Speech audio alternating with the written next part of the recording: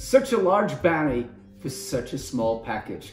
Hey, this is Jim from TTPM, and look who I have. It is the child, or as we affectionately call, Baby Yoda. Now don't forget to hit that subscribe button if you want to see the hottest and latest toy reviews on TTPM Toy Reviews.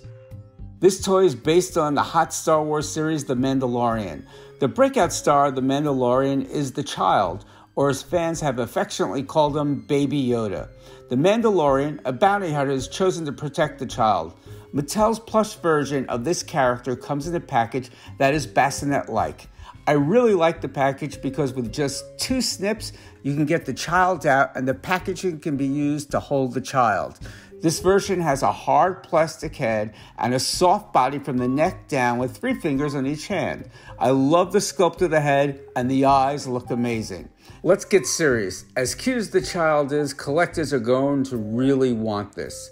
The pros. The likeness is excellent. I really love the eyes and small details, and I love that you can use the bassinet-like package.